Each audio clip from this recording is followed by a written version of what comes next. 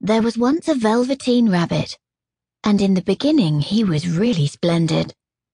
He was fat and bunchy, as a rabbit should be.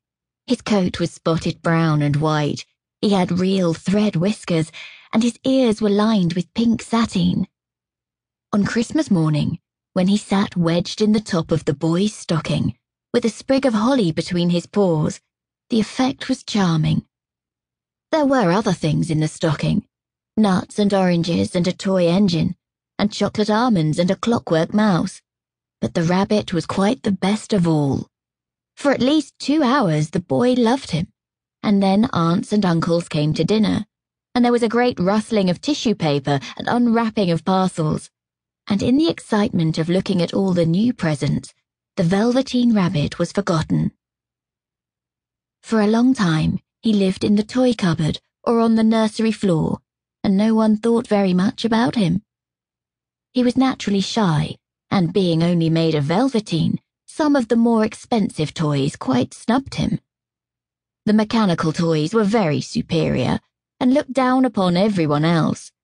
They were full of modern ideas, and pretended they were real.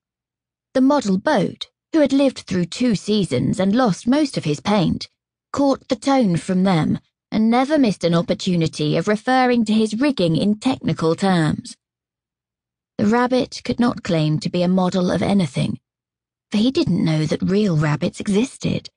He thought they were all stuffed with sawdust like himself, and he understood that sawdust was quite out of date and should never be mentioned in modern circles.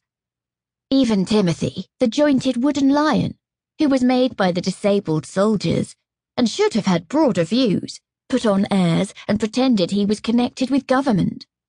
Between them all, the poor little rabbit was made to feel himself very insignificant and commonplace, and the only person who was kind to him at all was the Skin Horse.